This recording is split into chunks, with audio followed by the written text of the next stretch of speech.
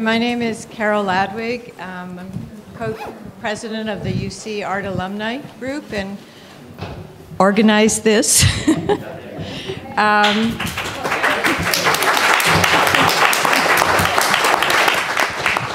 Thank you very much. I think we're in for a really exciting day. And I will turn this over to Jan Wurm, who is an artist, an art instructor, lecture organizer, a woman of many talents, and I won't go into all the details, but read your program. And now for Jan. Thank you.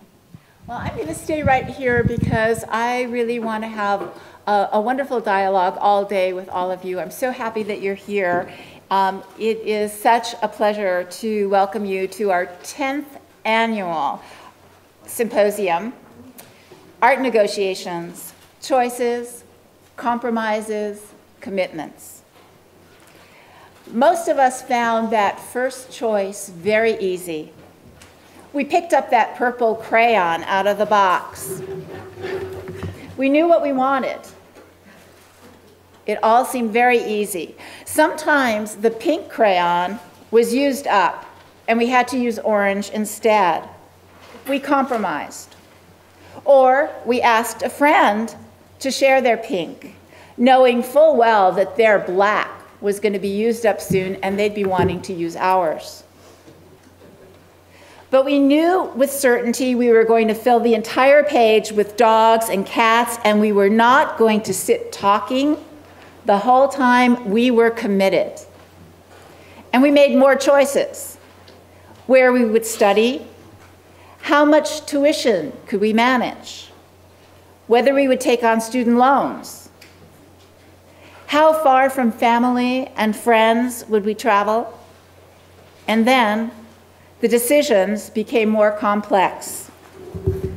What jobs might we pursue?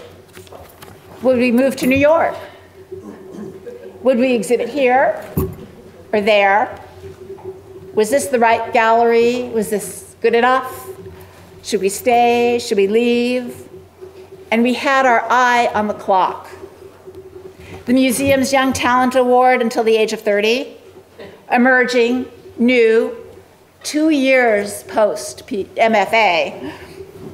And we had our eye on the other clock. That other clock. Should we have a family? Could we still make our art? Would we need a real job with real benefits? Could we live as an adjunct, an independent contractor with 2 jobs?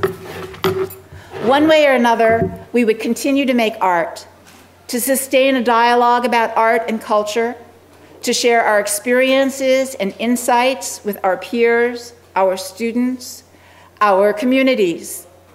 This commitment to the value of this undertaking, this life in art, has a firm foundation.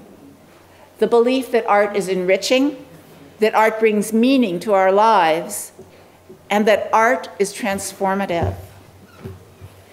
We're gathered here in one of the world's best public universities. And we have the privilege of welcoming these wonderful panelists who have not only created works of distinction, but have made some extraordinary choices along their unique paths